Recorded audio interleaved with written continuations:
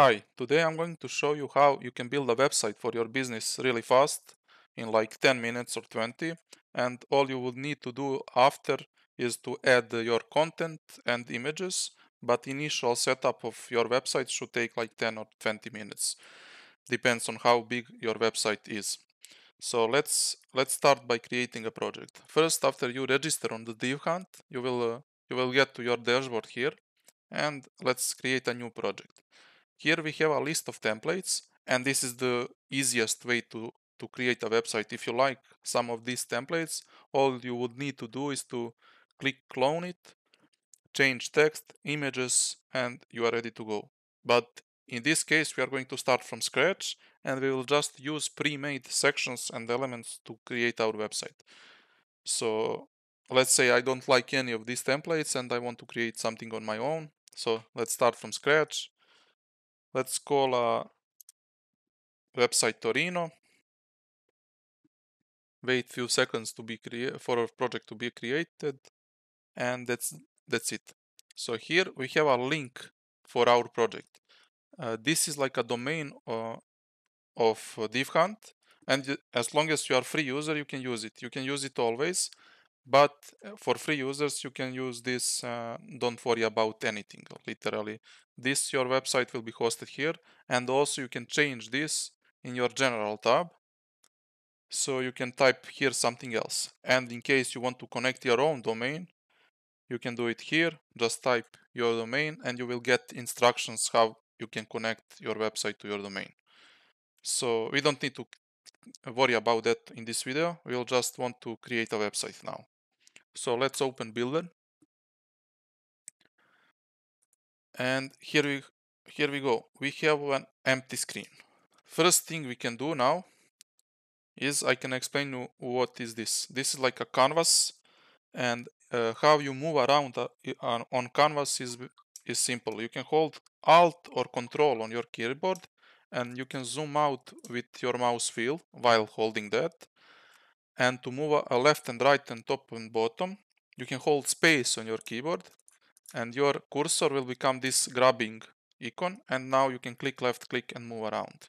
So if I have multiple pages that we will have later, I will show you that you can open multiple pages at the same time and work like that. So that's how you move around. So to start, we have on the left side pages, components and layers. When you create a new project, homepage is already there, so we don't need to create it. Later we will create some new pages, but for now we don't need to worry about that. We have components. We will also use this for elements such as navbar and footer, because if on our website has like 5 pages, in most cases navbar and footer are the same. So we want to have one component that we are changing only on one place, and that changes are being applied to all pages. So we don't need to go to from page to page to edit simple navbar when we need to. This is our layers. We will take care of that later. On top bar we have styles where we can define our global colors. If our brand or business has its own colors, we can create here simple colors. For example, let's call them dark. Let's use this one for dark. We can create a brand color. For brand, let's use this blue. And we don't need to create white version. We will, for this website, we will just use these two. So we created two colors that we are going to reuse later. And in future, when while we are creating a website, when I use these colors, for example, in 2 months, I decide I don't like this color anymore. I need to change it only here, and it is going to change globally across all of my items on website where I use this color. That's why defining your global colors is important. So let's start by building a website. First thing you will notice, you have here to click this icon plus section or this small one. So if I click that, you will see that it opened a sidebar on the left with a list of the sections. So I can find something what I like here and just click on it, and it will add that section to my page. So that's exactly what we want to do now.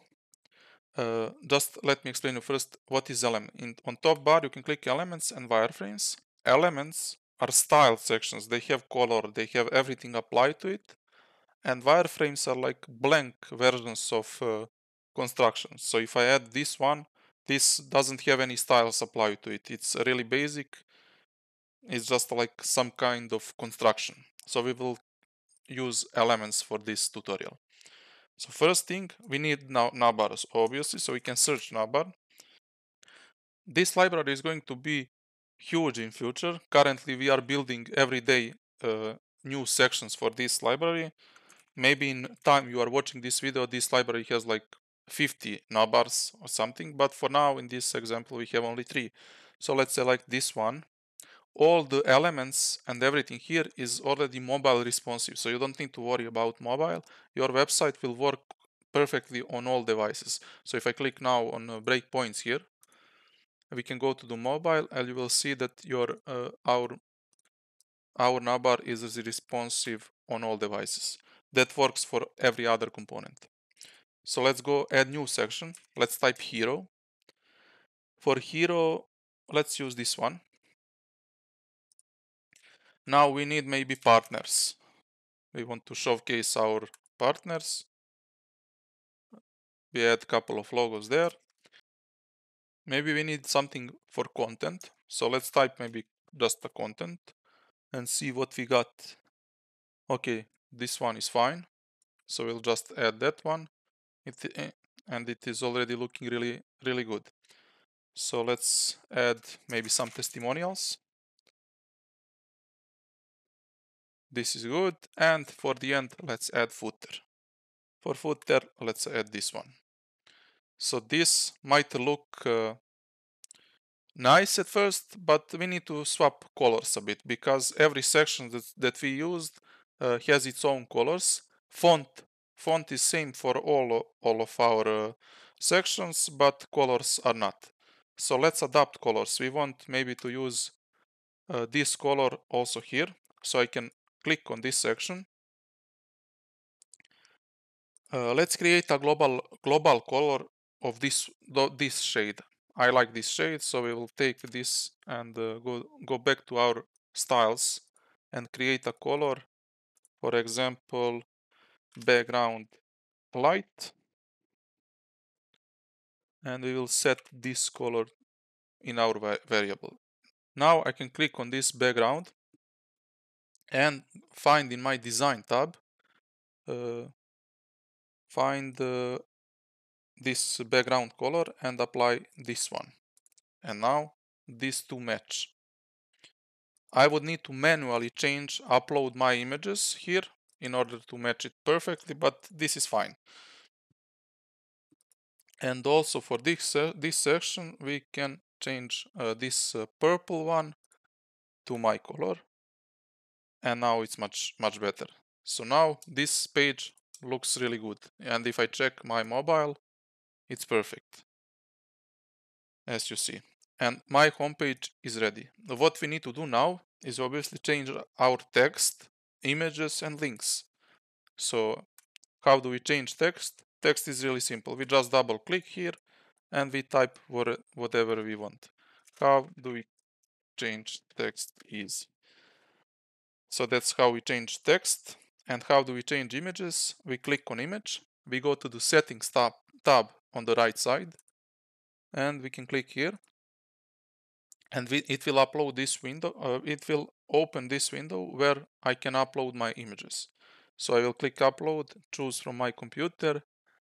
And let's pick this image. It doesn't matter. And that easy. I just change the image and that's it. So this is ready. Now, if you change your all text and images, your homepage is ready to be hosted. And if I if I click here, it will open my website in another tab and I can see how it is looking so far. So yeah, let's create a new page. So on the right side, you can click here, new page, or you can just simply go to the left sidebar and click here and create a new page. So for this time, let's click here and create page about us. And now we have about us page opened here.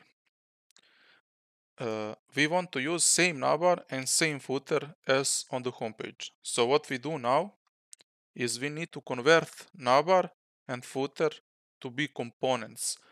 Why is this important? Because in future, if we decide to change something in our navbar, we want that change to be applied across all of our pages. And that's why components are important. So how do we create a component? Simple. Just right click on this navbar, convert to component. Let's do the same to footer, convert to component. What we achieved with this one is now if we open tab component, we can see that these two components are here. We can open them here. And now when I change, for example, if I change, this is like, you can see this green, that means I'm currently editing component. So if I change this text here to homepage, I can go to my page here and I can see the change is also applied there. So it is applied everywhere. So we need to also add now footer and number to this page. So how do we do that? We can simply copy paste number and footer here. So I can copy paste and that's it. So same we do for footer. Just make sure your green element in this layers tab is selected before you copying pasting.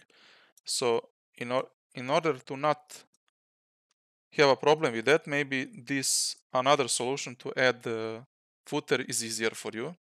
So what we can do also is to add empty div. This is where you add new elements.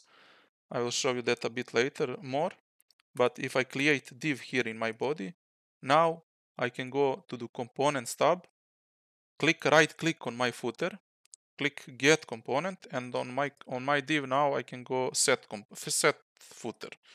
And that's it. Now we have construction of footer and number ready. So now let's add sections also on our about us page. So we click the same process here.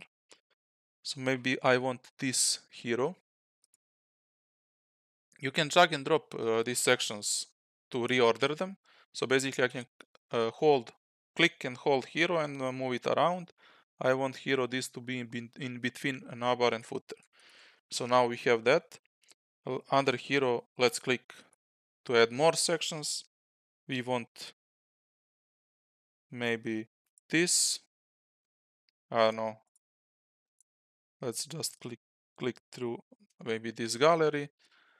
And yeah, this is like let's say our about us page. I can click now on this our products and do the same that we did previously. We change background color and stuff like that. I will not repeat my process again. Now adding new elements. For example, simple stuff. Maybe we want uh, sub heading under H2 here in between of these two. So how do we do that? On top left, you have list of all elements available that you can play around with it and find what you're looking for. But in most cases, you only need like headings, paragraph, links, and images. So these four, and maybe div sometimes. Okay, so how do we do that? We can just click here. Let's add heading 3. And now I can drag and drop this in between. So let's put it here. And write something like this is my sub heading. I can click on it, change color, whatever I want, and that's how you got your subheading in Elements.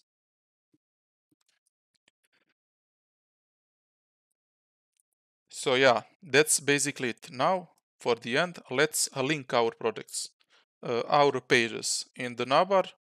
So we would need to do this on our main component because we want these changes to be applied across all components. In this case, we want these changes to be applied here and here on both of our pages. So let's here click homepage, go to the settings tab, find link and set page to homepage, and for about us set page to about us, and these two pages are linked. Now if I go to our website, a new tab, if I click about us, it will show me about us page. If I go back and click homepage, it is going to show me homepage. And you can notice that this is working really fast. So that's a single page application. Your website, as you can notice, when I click, this icon is not refreshing. So it is everything is instant and your users are going to love this speed. So yeah, that's how it is easy to create a website in Divhunt. If you have any questions, comment below.